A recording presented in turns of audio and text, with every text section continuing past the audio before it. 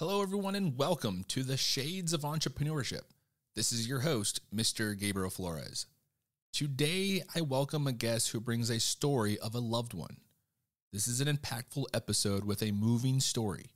It is a story of remembrance that shifted to a mission to support infants and their families through long hospital stays. In a way, it is a story about community, a community that turned into a family.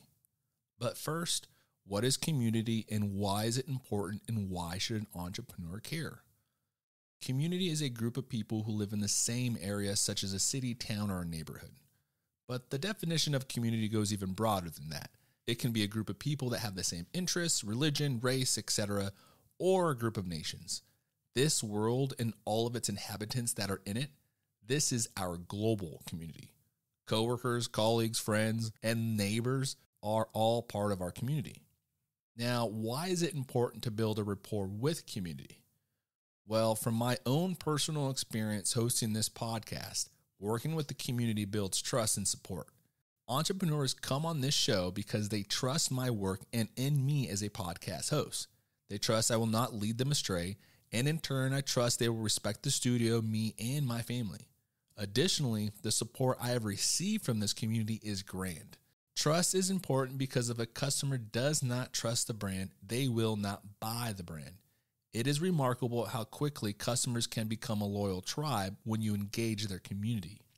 Investing in communities helps build brand awareness while providing an opportunity to share ideas with various platforms. This little community that has been helping me grow this podcast is incredible, and I could not thank them all enough. Honestly, thank you. But the community is not about me. I look at this platform as an opportunity to showcase their stories and that of others. I want the global community to learn about our Oregon community. But why is this so important to an entrepreneur? An enthusiastic member of a community that loves meeting new people and learning about new businesses is a great asset for any brand. Harvard Business Review had an article titled, "When Community Becomes a Competitive Advantage," that highlights the importance of building a superior business model through engaging community. And here are a few highlights. Enthusiastic members help acquire new members, resulting in low customer acquisition costs and tight viral loop. A great example is my guest on this podcast. I share their brand, story, IG posts, and marketing their company simply by marketing the podcast to the community. Members are loath to abandon the community, resulting in increased retention and therefore improved lifetime value.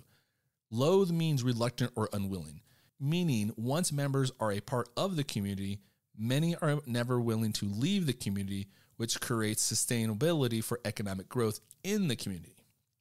Lastly, members support one another, resulting in high gross margins due to low cost of service. Again, take this podcast as an example. This is no cost to the community, but I truly hope it provides immense value to the listeners and the entrepreneurs. Now, why care? Because small businesses in communities help set the culture. Not only small businesses, but nonprofits as well. They help build our identity. Even giving helps feed the soul. Research has shown volunteer work and kindness can lower symptoms of depression and make us high on dopamine and endorphins. Listen, we have all been through a lot these past couple of years. It is difficult to find the highs in what feels like are so many lows. But this next guest exemplifies how hope can be found even when the light feels its darkest. Thank you, and I hope you enjoy this episode.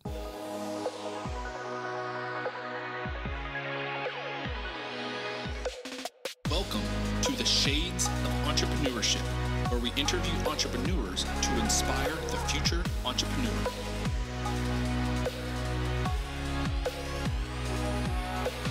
I'll be your host, Mr. Gabriel Flores. So grab a drink, sit back, relax, and enjoy the show.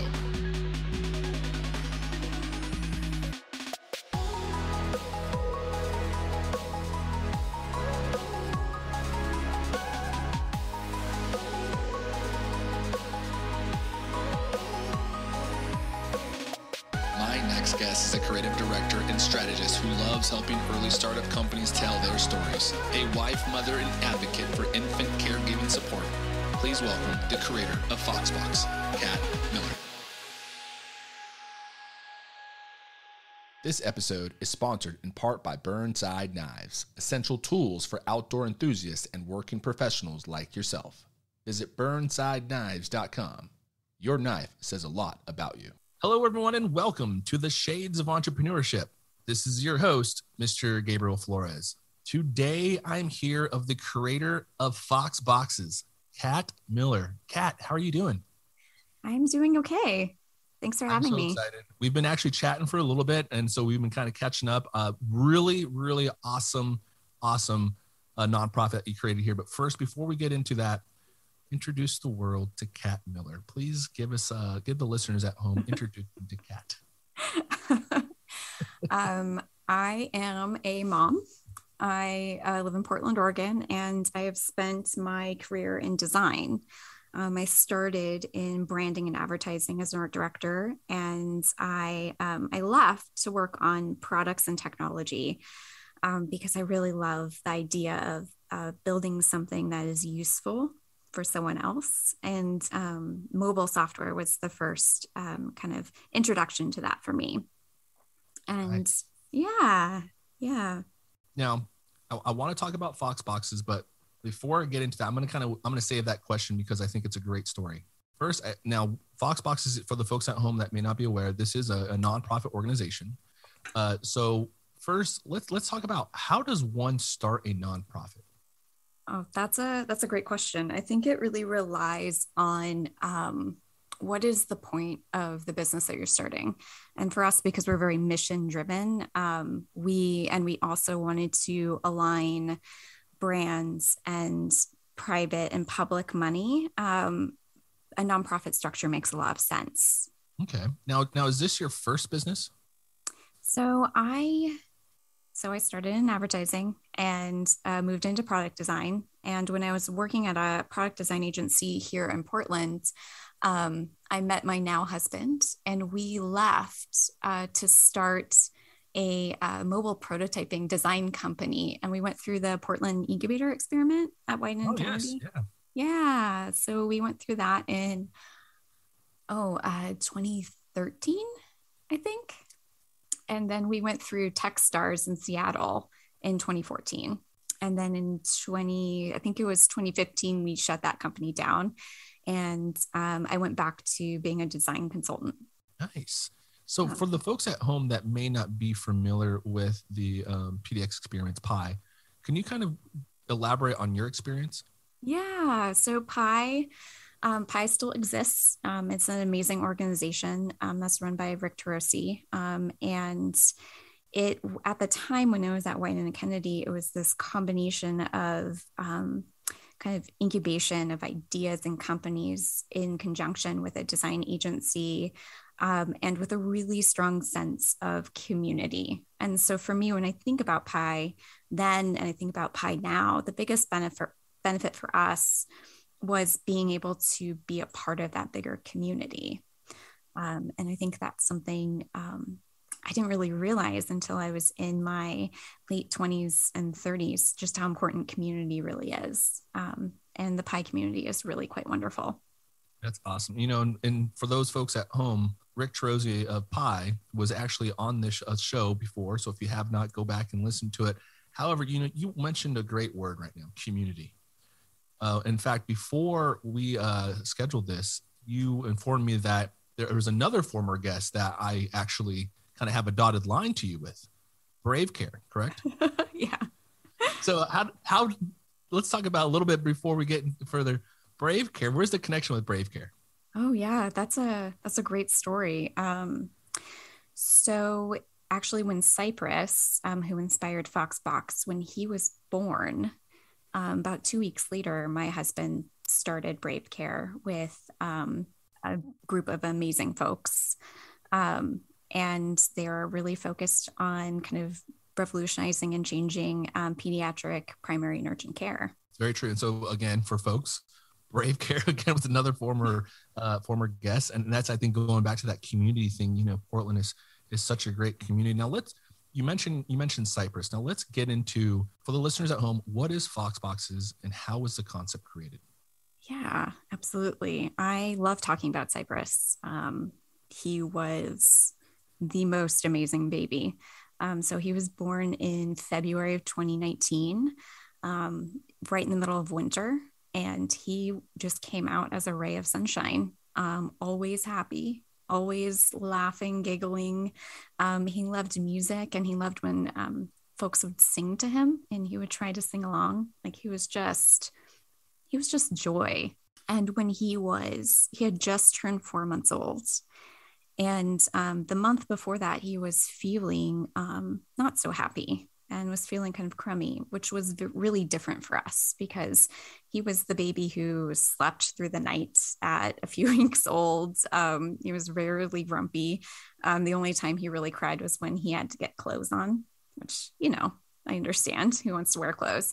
Um, he was just so joyful. And so when he started to not be that way, we became really concerned, and we had a really similar story to a lot of parents of oncology patients.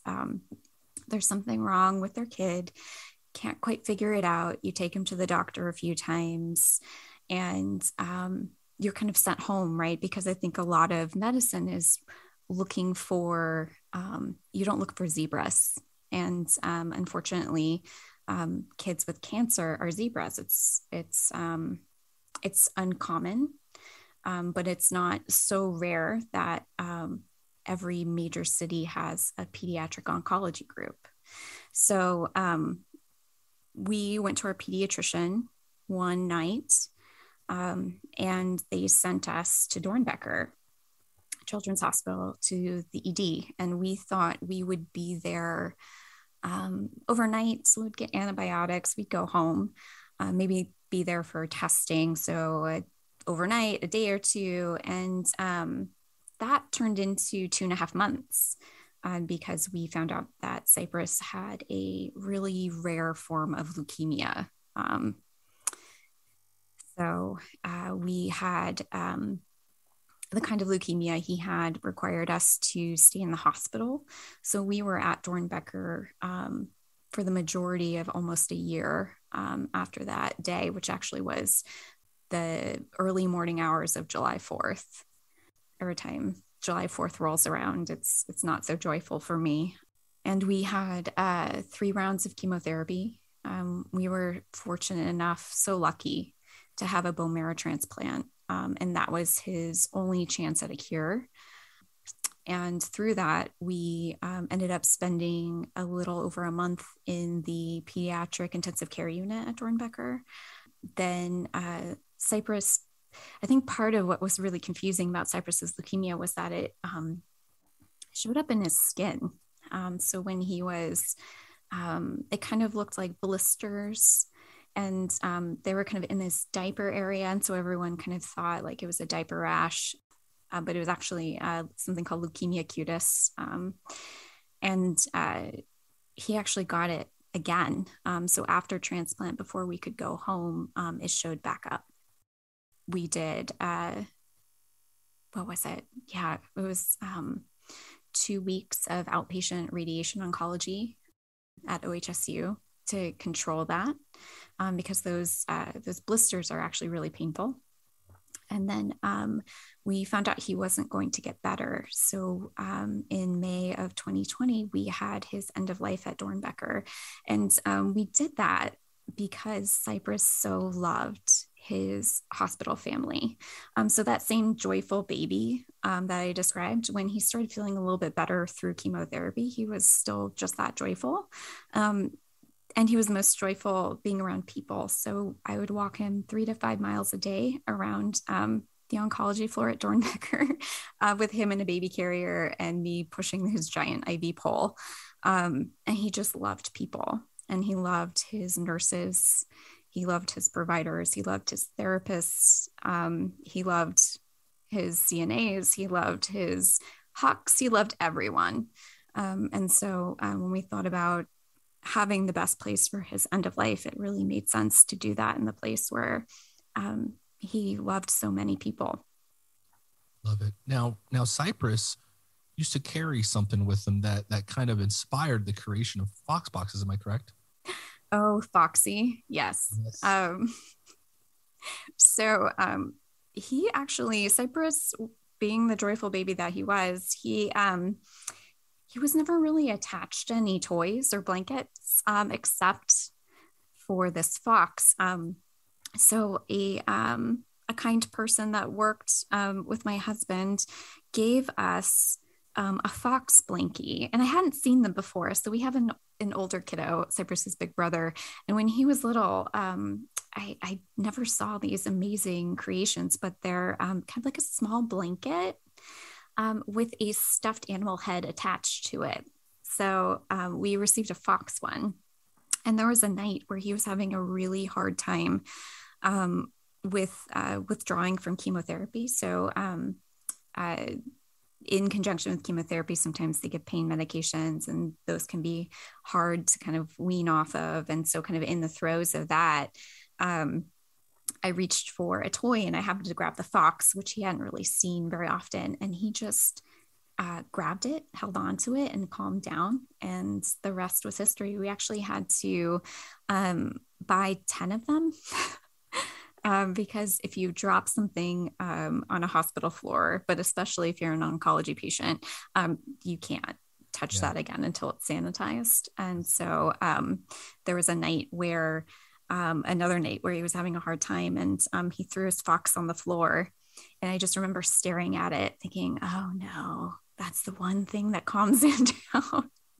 And we had the night physician came in, and they're like, well, is there anything that really calms him down? And I just remember staring at the fox and just saying through like such sleep deprived eyes and soul and voice, I was like, it's the fox, his fox on the floor. We learned really quickly to have multiple Foxies. But he went everywhere with Foxy and really loved it. But I actually, it's interesting. So what inspired Fox Box was actually a saucer, an exosaucer from Skip Hop that just showed up at our house one day. And a friend of ours who had a baby about a week before Cypress was born sent it to us. And that gift provided so much hope in a way that I couldn't articulate. It took away kind of that stress of financial burden of being able to buy something that was really expensive. It alleviated that stress of wanting to be able to provide the very best things for your baby away. And it actually, just as an object itself, provided Cypress such independence. It allowed him to have a place where he could do a lot of fine motor exploration. He could sit in his doorway. So oncology rooms are really fascinating because they have something called positive pressure. So the air actually pushes out. Mm-hmm. So even if you're immunocompromised, and of course this was before, majority of his treatment was before COVID, but before COVID, you could sit with the door open and socialize. And so we used to put his saucer in his doorway. And so he would be able to laugh and giggle with everyone that walked by. We could do a lot of sign language and singing and just kind of see people. And so it provided him such independence in a way that you just couldn't anticipate. And actually one of our boxes at Fox Box has that saucer in it. Oh, cute. Love it. So for the folks at home, what does Fox Box provides? That's a great question. So in a big way, we provide hope. So we are a 501c3 nonprofit, and we're dedicated to supporting infants and their families through long hospital stays. And when we talk with our nurse friends, provider friends, the families we've supported, the families that we talked to before we started Fox Box to get a better understand of what kind of support we could provide, the biggest thing that we provide is hope. So from a very like physical point of view, we provide boxes of helpful items. So for babies, we personalize our boxes based on their unique personalities, their likes and dislikes, their preferences. And then we also tailor it to make sure that everything we include is evidence-based. So we include developmental activities, social emotional items and supports, educational items. So we love books. So we provide a lot of really specific, tailored items that help alleviate that that feeling I was describing earlier of you have this baby. They were just born because we support just infants 0 to 12 months. And you are suddenly in the situation where you are now living in a hospital. That hospital room is your new nursery. And a lot of parents spend a lot of time thinking about all the hopes and dreams in the future that they want for their baby. And that doesn't go away when you stay in a hospital. But that doesn't get to be your priority anymore. Your priority is now being a medical advocate. You get to tell your nurse practitioners and your doctors and your therapists and your child life specialists and your social worker, you get to interpret how your baby's feeling and work with them to come up with a plan. And it doesn't take away all of the hope that you have for your baby. And I think something I experienced and something other families we've talked to have experienced is when you're sitting in that hospital room and your baby has this world-changing crisis diagnosis, it can be really hard to have hope. For me, it was really hard to buy toys. So another family of ours who had an infant in treatment, it was really hard for them to buy clothes that were a size up. And so a lot of what we do at Foxbox, so we provide items that help now, and we provide items that can scale to when they're older, because we know that providing that hope and that story and that support and being here now in the moment and being there 6 months later with those same items is really important. And so we support babies with boxes, but we also support the other really important people in that baby's life. And so that is the primary caregiver who's likely living with them in the hospital. It's their siblings. And then we're also trying to figure out the best way to support their staff, their hospital family. Makes sense. Now, why was this so important? Why was creating this so important to you? Yeah, I think I never thought or realized that babies were in the hospital. I knew that the NICU existed, and there's that really great story. When you think about babies in the hospital, you just think of the NICU. And in reality, there's so much more support needed for infants who have really long hospital stays that aren't in the NICU.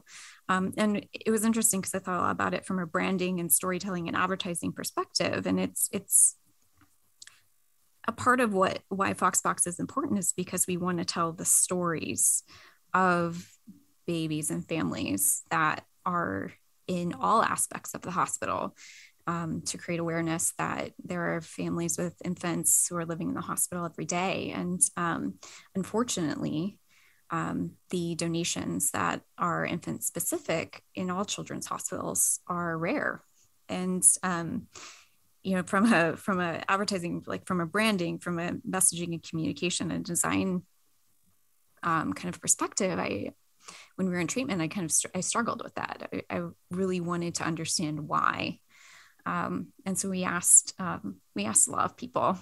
And I think what it really boils down to is that it's really hard to think about babies in the hospital.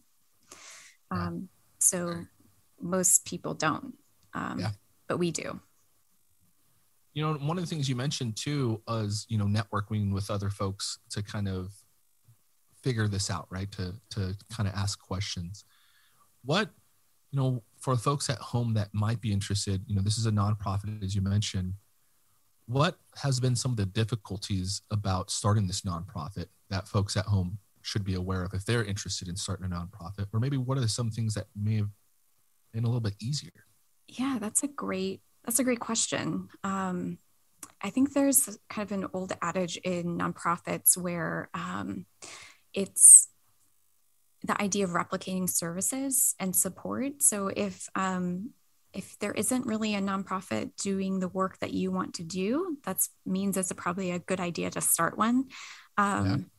But nonprofits are they're expensive, and it's a lot of work to start one. And there's a lot of really great mission-based nonprofits. I mean, they're all mission-based, but folks that are very kind of mission-driven that have nonprofits already. And so, advice that we got early on was like, if there's another nonprofit doing the same work that you're doing, think about supporting them or working with them.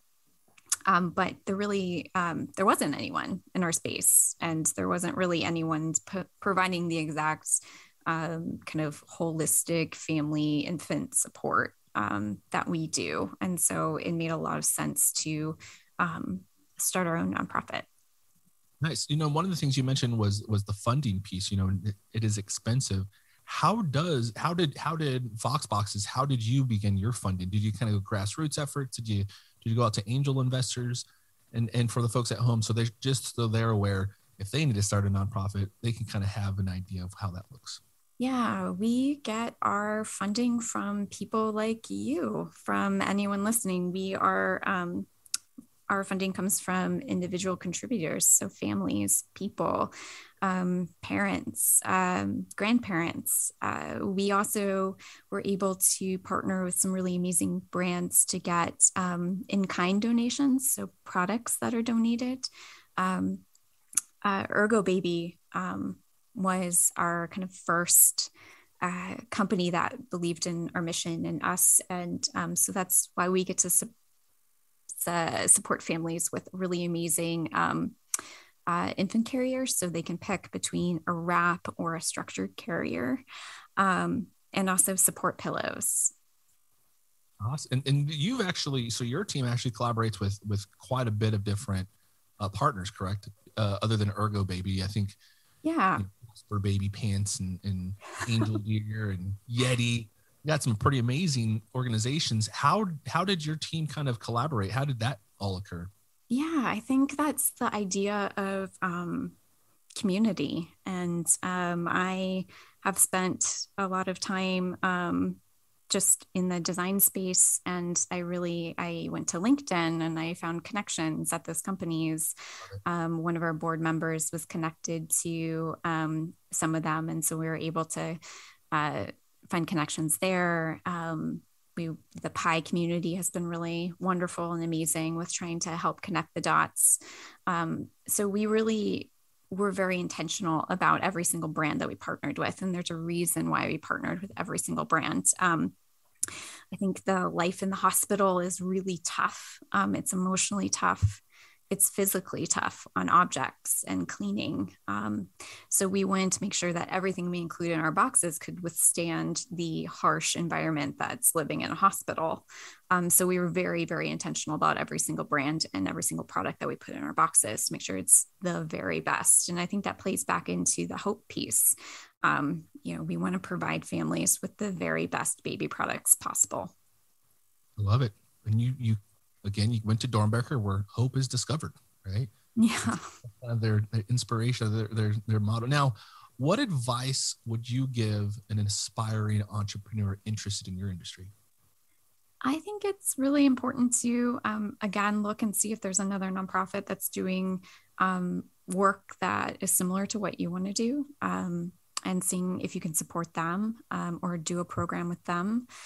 And if not, I think it's really important to have good storytelling. And so that's what we focus a lot on at Voxbox, is how can we tell meaningful stories, increase awareness for babies who have really long hospital stays, for families who experience that really long hospital stay. And how can we help kind of change the conversation about it and provide the most support that we can. I also think it's really important to find board members So when you start a nonprofit, you need a board, and that board helps drive the direction. So when we thought about the board for Foxbox, I wanted to make sure that we kind of captured skill sets that were important, and folks that had a passion for the pediatric space and who could approach it from a lot of different perspectives. Nice. Now, one of the things you mentioned was, this is a nonprofit, and this funding comes from individuals like myself as well as our listeners. So with that said, how can the listeners find you, the business, social media, webpage? How can they, if they're interested, get more invested into Foxboxes? I love that question. Thank you for asking it. So we are foxboxes.org. And then we're on Instagram. Our handle is FoxBoxBaby. We're also on TikTok. So a lot of the behind the scenes box building, TikTok's amazing.